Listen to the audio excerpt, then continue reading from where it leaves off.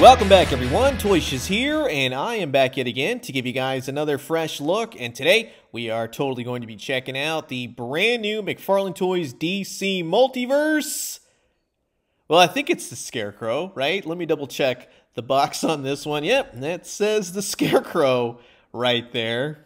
Although I'm really not too familiar with this version. But yeah, this is from the new DC Comics FEAR State. It's a different look for old Jonathan Crane, for the Infinite Frontier, but I kind of prefer what they got going on the back of the box. To be honest with you, right? Scarecrow needs a little bit of more hat action. Here's the barcode for when these start to hit store shelves now. This one came from the McFarlane Toys store, but in either case, I'm curious.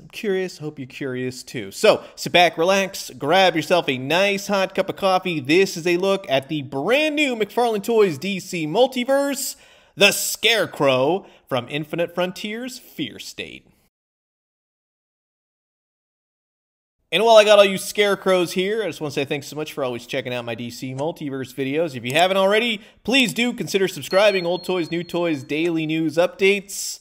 I guarantee you'll find something here that you like. Now, we'll jump right into it. Good old Scarecrow here. He's got the black stand, of course, pops right into his feet, helps him stand, although he stands pretty good on his own, to be honest with you.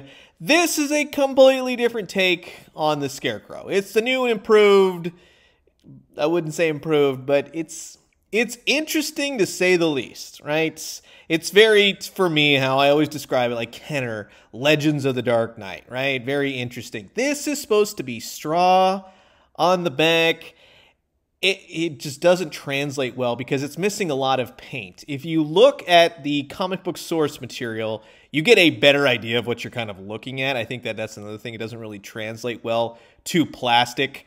What am I even looking at anyways? You know what I mean? But if there was extra paint all over this thing, like there would be a ton of paint, maybe even go with different colors, maybe more of the brown, right? Because this is taken kind of sort of from a particular panel where he's just in different colored lights. But he looks like he's got a shake weight attached to his face, right?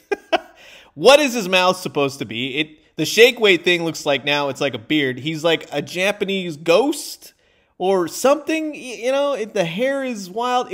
Again, it's interesting. I'm glad they're trying something different, but he's got a lot of that, Arkham Asylum, Arkham, City kind of a Scarecrow things going on with the nails. He also looks very feminine, right, with those nails, as opposed to being the Scarecrow. I don't see the Scarecrow in this one, if you just in so many words, right? The figure itself, you can kind of hide his arm. I kind of like that, right? There's good aspects of this thing, but largely it's going to be like, if this is your thing, go for it. But everything is sculpted and done nice. We'll say that. But there's no articulation in the head, but the body, surprisingly, with all of this, like he looks like he fell into a thrift store, right? Like anything just stuck to him. There is a surprising amount of articulation in this guy.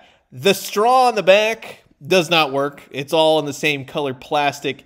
It just doesn't work. It's simple as that. You can see the multi-layers. I just wish that all the layers were better utilized in creating the figure. In the same time, you do get a surprising amount of articulation in this guy. He even has an ab crunch with all this excessive plastic on him. He actually has a new articulation, and he's double jointed. He's got the upper torso. He's got the waist. So that's cool to see. The legs, I think the legs are the best part about this guy because it's the most like Scarecrow thing about him. Although the legs could have definitely improved upon with some more paint.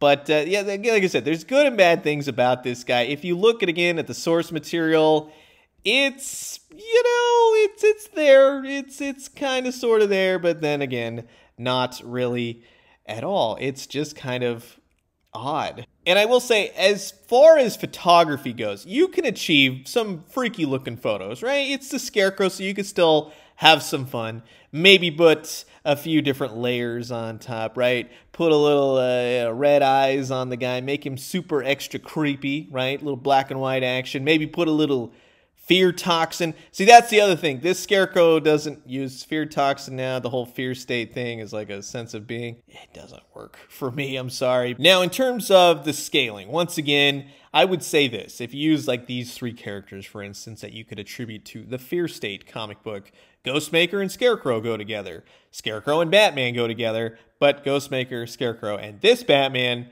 don't go together scale-wise, if you get my drift. However, if you use the three Jokers Batman, I think that those match up a whole heck of a lot better, but then it's not really the costume that Batman. You see what's going on here? I'm nitpicking the heck out of this. We got to work on scale. That's the most important part. But in all the different Scarecrows that I have gotten over the years, I give it to him. It's different. It's a different take on Scarecrow, but I can't say it's my favorite. This one, however, this one will always be my favorite. So that's going to wrap it up for my look at the brand new McFarlane Toys DC Multiverse, the Fear State Scarecrow from Infinite Frontier. You got to put all that in there. And again, interesting. It's just sorely lacking on paint. It's got great articulation. It's got great things in it, but it just doesn't hit that mark. You know what I mean? So this one I'm going to say is definitely a pass unless you're just a huge fan of that comic book. So you've heard my thoughts, and now I'm curious to know yours. Comment below, let me know. Let's talk everything DC Multiverse, and I'm going to leave you guys with that. As always, drink some great coffee, eat some great food, but most importantly, remember when it comes to the Scarecrow, fear is the name of the game. And when you do, let me know what you found. I'll talk to you guys soon. Adios.